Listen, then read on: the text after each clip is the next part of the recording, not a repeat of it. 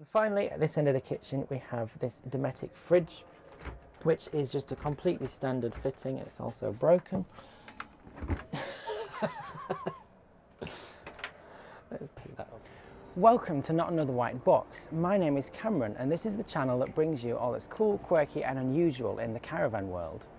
Today we're at the NEC Caravan and Motorhome Show, and we're going to take an in-depth look at the Tab 400 TD. This particular one is the Metropolis spec, and there are three specs on offer.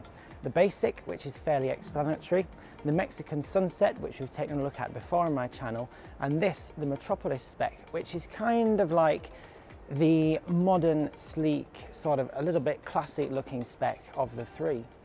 So, as you will know, if you've seen my channel before, I absolutely love this caravan. So it's not even a question of will it, won't it be Not Another White Box approved. I think I have to quietly admit, of every modern caravan that's available, between this and the La Mansell range of caravans, these are probably what I would actually spend my money on. So why is that? Why do I like it so much? Let's take a look together and find out why this caravan is so cool. The first thing that instantly grabs your attention with the Tab is the amazing shape of it. It's a beautiful traditional teardrop style, but as you can see, I'm 5'10". It's not a miniature teardrop caravan. It is a full conventional height and width normal touring caravan. I just love the shape of it. Something like this is just going to really cut through the wind and tow exceptionally well behind any car. And at the sort of weight these caravans are at, they're going to be very easy to tow and very easy to maneuver, and just overall a very hassle-free touring experience. This particular shape is, well over half a century old. There have been tons of variants of caravans with this style from Germany, and the Tab range was actually introduced in the early 2000s, about 2002, 2003. And it fundamentally remains unchanged despite a lot of extensive cosmetic tweaks.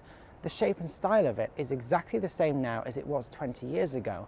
And I think you can agree, if you're watching this, it still looks so cool and modern and contemporary. And that's also partly thanks to the Metropolis spec, which just makes it look very current and very stylish. As you know, I love orange, hence the shirt. So the Mexican Sunset spec, which we've looked at before on my channel, is definitely something that I love just because it's a little bit bonkers. But I have to be honest, when I've actually seen these on the road, it's this particular caravan that I see the most of.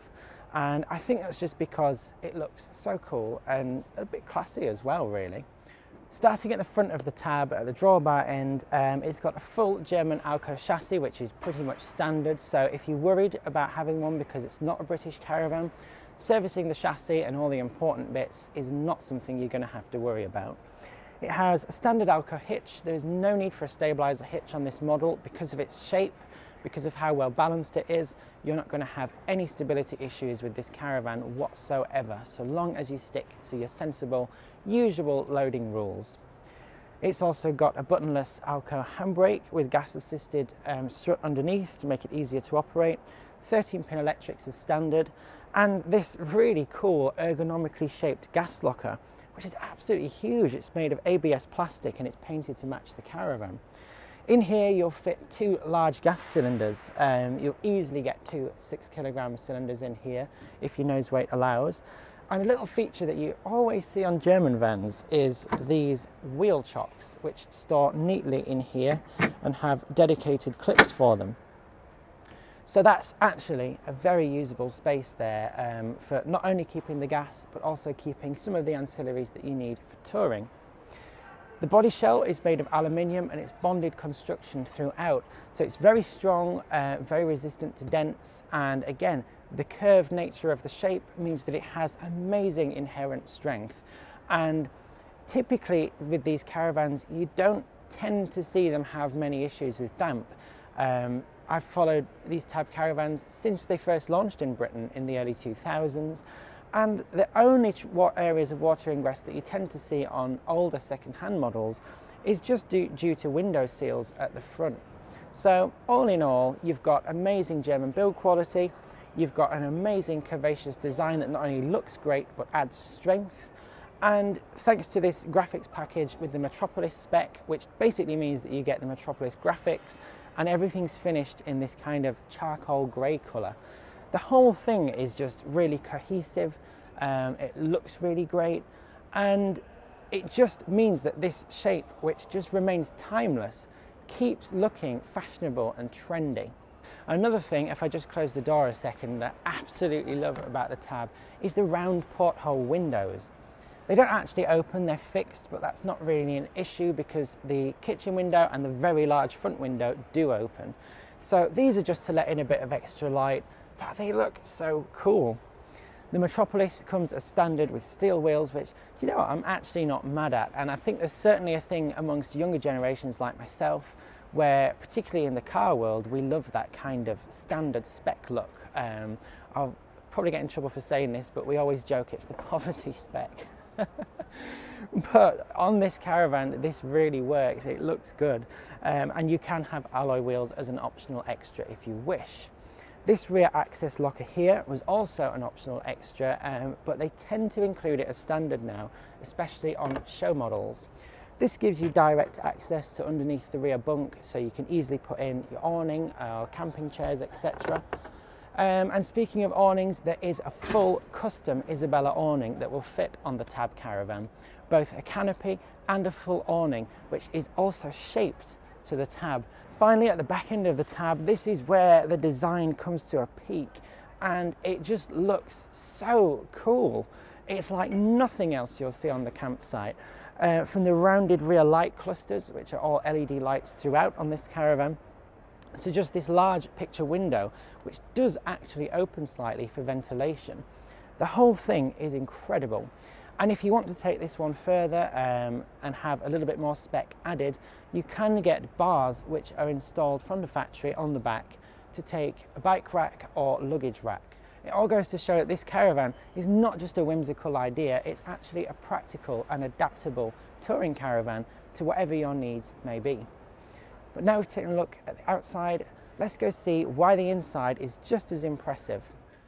Starting at the front end of the interior is this little lounge, which really, although it's billed as a 3-berth, because this does convert into a bed, it is, I would say, more of a 2-berth. You've got the fixed bed at the back and you've got this area at the front to sit and relax. The only criticism I have of the model really, and it's purely just the limitations. I mean, this Caravan is barely 12 feet long, roughly about 4 meters, so it is actually a very compact Caravan. But naturally that means there's limitations with the interior space, so this is the compromise here. You have the dinette to sit at, which thanks to these shaped cushions and in typical German style, they are very thick and luxurious. You really only have space to sit. If you want to sort of lie down and read a book, you probably want to do that on the bed at the other end. But down here, it just adds to the engagement with the design here. Rather than it being a conventional squared off dinette, you've got this little extra long bit here, and the table is shaped to just guide you in to the dinette.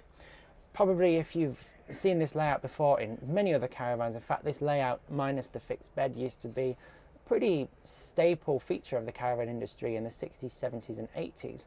You may remember what it's like to squeeze round the bathroom to get into the spot that's opposite. And what Tab have done here is just completely rejig this dinette area to make it an easy space to use and an easy space to access. The big picture front window is a custom window to this Caravan. It's curved to match the body shell, and this opens fully and has ratchet window stays, so you don't have to fiddle around with window screws. You might have noticed behind me that the porthole window isn't immediately here, but set further back.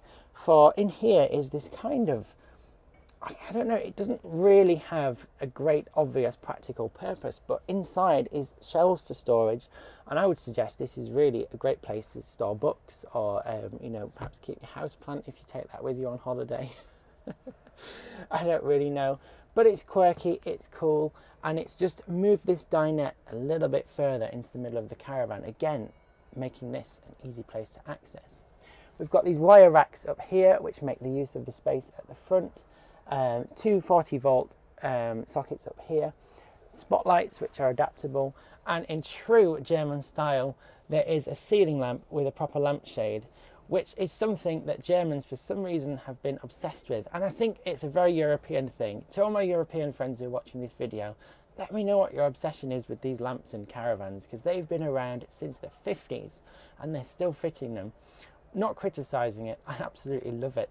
It just focuses the light on the dining table, and this end feels like a little bit more than just a dinette in a caravan. It does feel like a cosy dining experience. And talking of the dining experience, that brings me neatly onto the kitchen, which for the size of the caravan just defies convention, because this kitchen is really, really well thought out and really well designed. What we have here is, rather than a square kitchen unit like you see in the vast majority of caravans now, what they've done is they've brought the curved sink a little bit further forward and out. So it has a curved edge to it, which not only adds style and flair, it kind of naturally guides you round the kitchen into the caravan and creates a little bit of a barrier between you and the outside door. The round kitchen sink is the deepest sink I've ever seen in a caravan. It's great. And by moving it slightly to the side, what they've been able to do is move the cooker further back, so it's safer. The hot pans are further away if you've got children running around or whatever. But what that does is it's created this worktop space in front, which is incredibly useful. And I just think maximum points here to Tab for designing it in this way to really make the use of the space. Up above we have these roof lockers, which have this trendy acrylic style in the doors. I think it would be great if there was some kind of backlighting in here, but again, if you buy one, that's something you can add. There's plenty of room up there, and something that I'm used to seeing on vintage caravans, which you never ever see on a modern caravan, is a flat cupboard top. So what happens there is, because of the curve of the roof, they don't make the cupboards fit the shape of the roof. And what you end up with is this huge shelf that when you're on site you end up just filling with stuff. So believe me when I tell you, that is a bit of an unsung hero of the caravan, because when I use my old caravans, which have the curved roof shape naturally and non-form fitting cupboards just like these, you end up using that as a very practical space to just throw house keys, wallet, etc. Probably shouldn't admit that. Please don't rob my caravan if you see it. But people might say, oh, it looks a bit naff because it doesn't fit, you know, the roof line. But honestly, that is actually a secret feature of this that makes it very useful. But moving further down into the kitchen, there's plenty of storage, which again defies the size of the kitchen. In the middle you have a knife and fork drawer, and below that you have this pull-out rack, which again just really makes the use of the space. Instead of a silly tall cupboard that you've got to go rummaging, everything slides out into the middle of the caravan and makes it very easy to sort through whatever you've stored in there.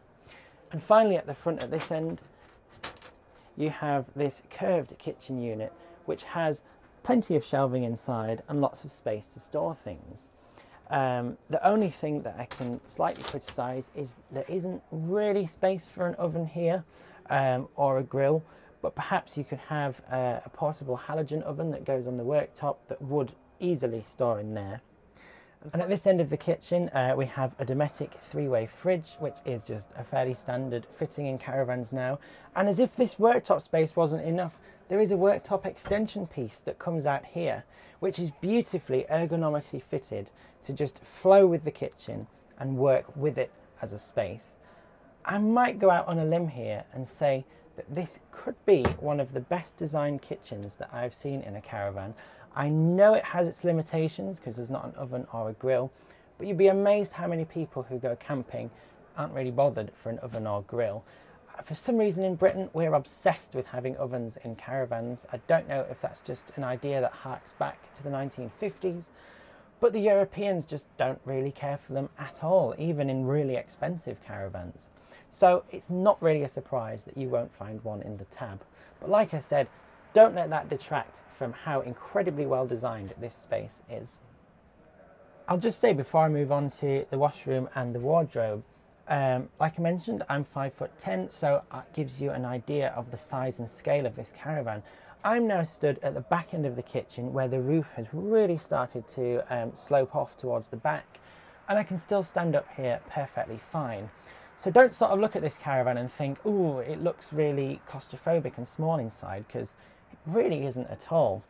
But at the maximum height point of the caravan, they've put the washroom, which is an incredibly stylish and well thought out space. The washroom in the Tab 400 is one of my favourite washrooms that I've seen in a caravan. No, it is not the biggest for standing and having a shower in, but it is completely styled like something in a boutique hotel. To me, that's the theme of the Tab throughout, especially in this Metropolis spec, which just adds a very modern and sort of darker edge that just feels, like I said, it's like a kind of a luxury hotel escape here. From these curved cupboards, which you might be thinking, oh, they're not very practical. Wrong. They all have little lips built in, so although they look stylish, they are practical, and your stuff isn't just going to fall everywhere when you tow it. You've got a moulded soap dish into the sink next to it, which again is very unusual. And another incredible space-saving idea is that the tap actually is the shower as well. Incredible. There's loads of storage in here. There's various cupboards throughout below the sink where you can fit towels and toiletries. Even behind the toilet there is a space to put spare toilet rolls and things like that. There's a blown air heating duct in here, so you needn't worry about being cold when you're going to use the loo. And we've also got the round porthole window, which doesn't actually open, but don't worry, there is plenty of ventilation from the skylight above. Overall, it may be a small space in here, but it's really just such a great space. Even the ambient lighting underneath the cupboards, this vanity unit with the lighting behind it, which presents yet more storage behind it.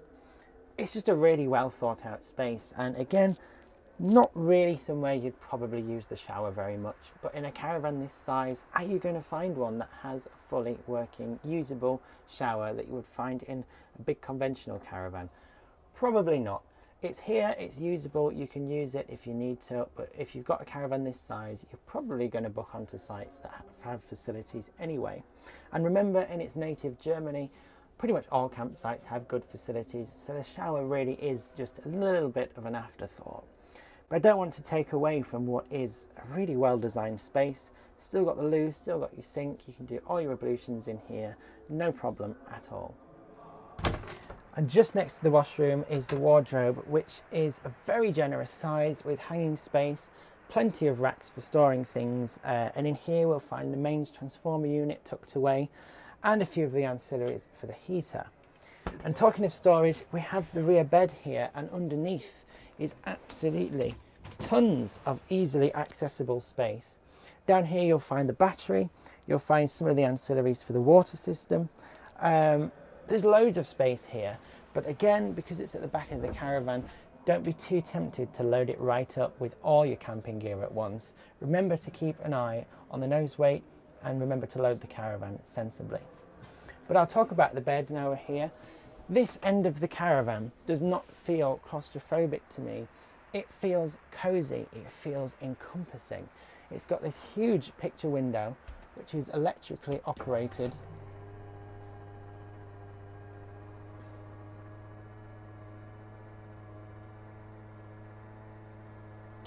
I mean, that is painfully slow, but how cool is that? It feels like a very James Bond gadget to have in your caravan. There are full blackout blinds and fly screens to all windows.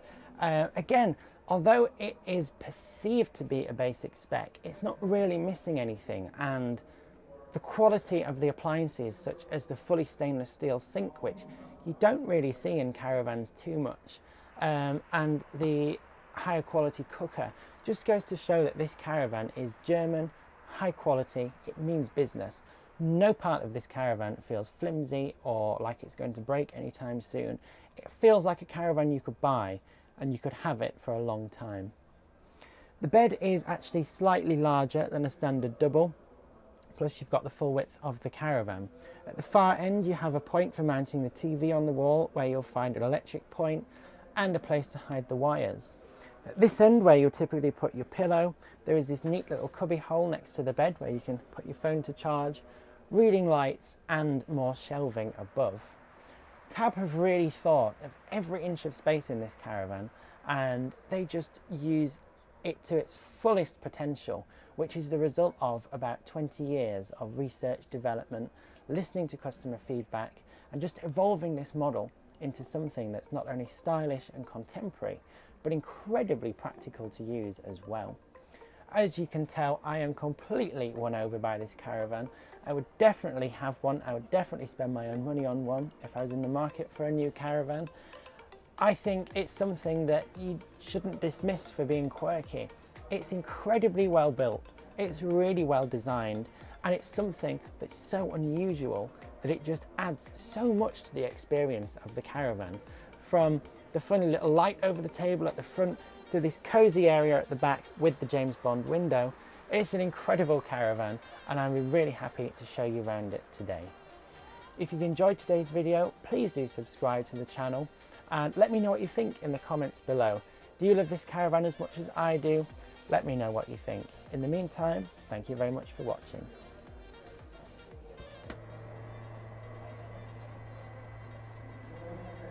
Still closing.